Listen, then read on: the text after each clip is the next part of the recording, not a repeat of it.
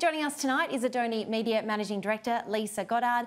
Leisa, what a night. Farewell to the Spin King. It was a moving memorial at the G and it's been captured beautifully by his hometown paper, the Herald Sun, with the headline King of the G. Warne, the cricketer, star and fan, would have loved it. At the G, he felt like a gladiator in a coliseum, and his family said last night there was no better place to farewell the legend and mate to Victorians, Australians and people from across the world. It's what he would have wanted, his father Keith said. Now on to the Australian with the headline Pies, Beers, Bangers and a Little Spin. Bold Shane, a state memorial service for Shane Warne.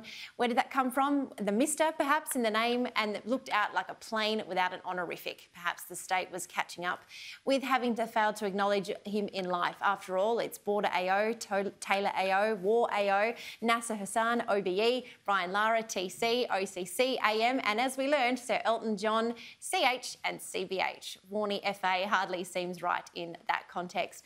Lise, it was a beautiful send-off. I thought his beautiful children, Brooke, Summer and Jackson, spoke absolutely beautifully. And I think the Oz headline really takes the cake for me tonight. Yeah, Jenna, I watched the memorial service, and look, how many of these events have we attended as reporters and in the media?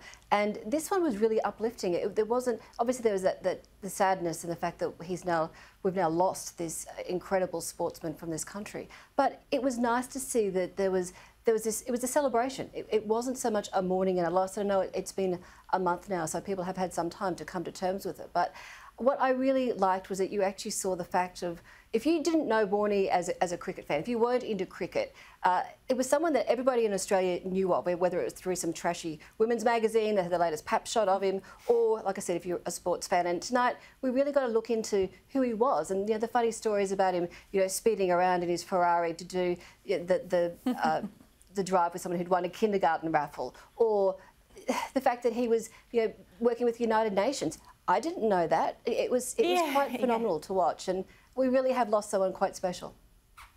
Yeah, I thought the fact that his children, he'd have such a beautiful legacy on them, just basically teaching them, good manners cost nothing, and if you're happy, then good things will always happen. If only every kid in Australia could have 10% of what Warne gave to his children, I think would be much better off for it. So Vale to the great man, and I look forward to everyone getting around his kids and his family while they're going through this really tough time.